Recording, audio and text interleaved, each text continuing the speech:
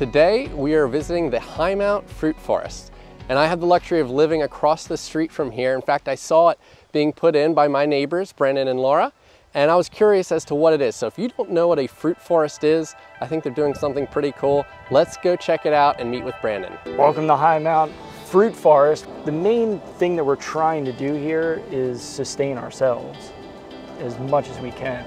And we found that we can really lessen our grocery bill by taking a small garden, it's called like a victory garden, and just trying to make it bigger.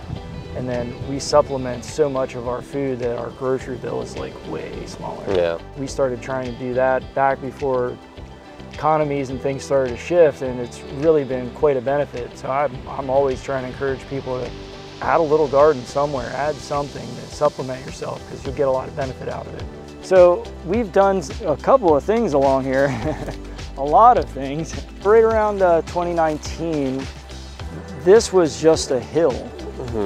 And Laura came out, was trying to dig a hole, she gave up.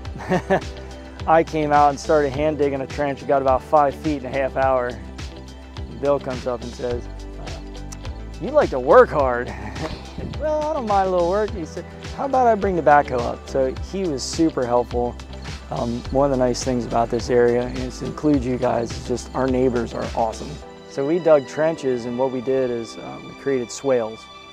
So the idea was there's a ditch in the front, you can kind of see a little divot, and then a mound where we just took all the dirt and moved it over. And then on that mound we plant different things.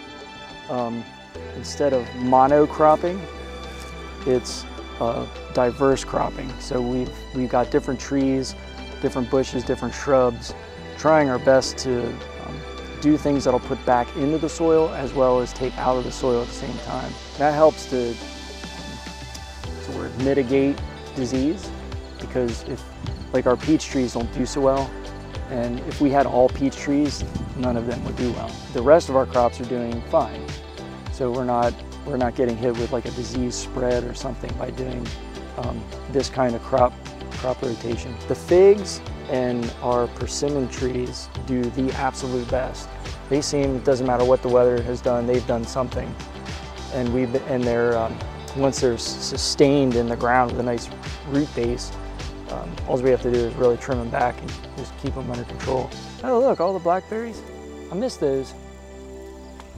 There's a whole cluster you got some right blackberries. There. I was picking some yesterday. We're not masters of the craft, but we've made mistakes and we've seen things change that we might know something that someone's running into a problem or they want to do something. We could save them some hassle. Yeah. And save them a whole season of, well, that didn't work, but that's a whole year gone when you could have maybe had some information. It's just such an interesting. I'm still young, so ish.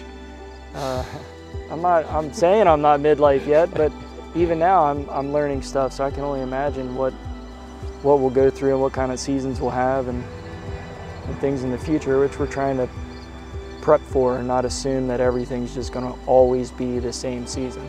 Yeah. Which is why we've just shifted and adjusted with what we're growing and what we're allowing to continue to grow and things of that nature.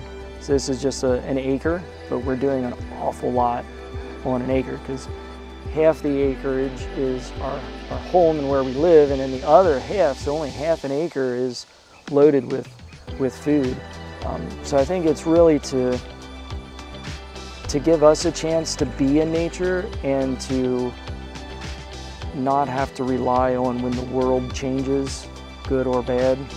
We're a little more self-sustaining. I think we're doing pretty well here. It's just the two of us, and yeah, we do pretty well here.